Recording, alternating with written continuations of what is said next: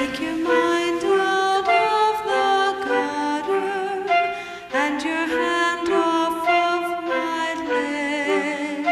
There's a real girl you know coming, and she's on her way. But I want you now.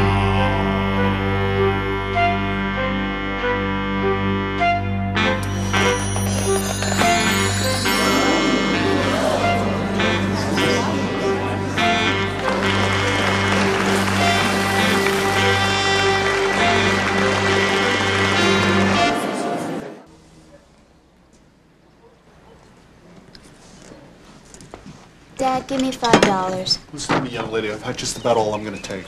Mom, what's he talking about? Give me $5. Listen to your father when he's talking to you. Well, what's he talking about? You know damn well what I'm talking about. Maria, you've been thrown out of school. I was not thrown out. I quit. Now give me $5. You little... John, stop it. You wouldn't dare. If I had my way John, around this... shut up. Well, what's going to happen? And what's she going to do with her life? I'm gonna get married. To who? To Anthony. Terrific. Maria, don't be silly. Anthony's going to college. Only to play football. When he gets out, he'll be going to work with his father doing construction. He'll be pulling in a really bitchin' salary. We'll be like totally hooked. Don't smoke in the house.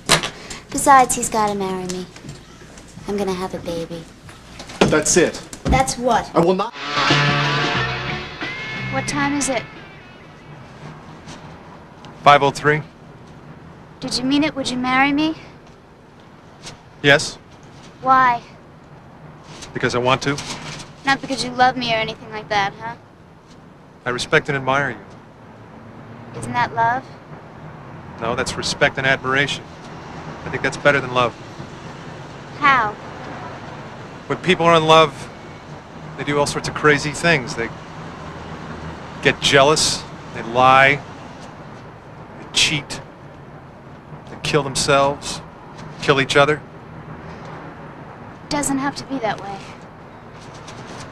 Maybe. You'd be the father of a child you know isn't yours. Kids are kids. What does it matter? Do you trust me?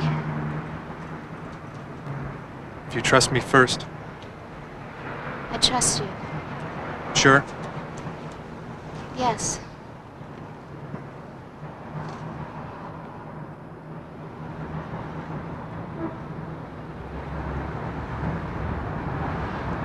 Then marry me. I'll marry you if you admit that respect, admiration, and trust equal love. Okay. They equal love.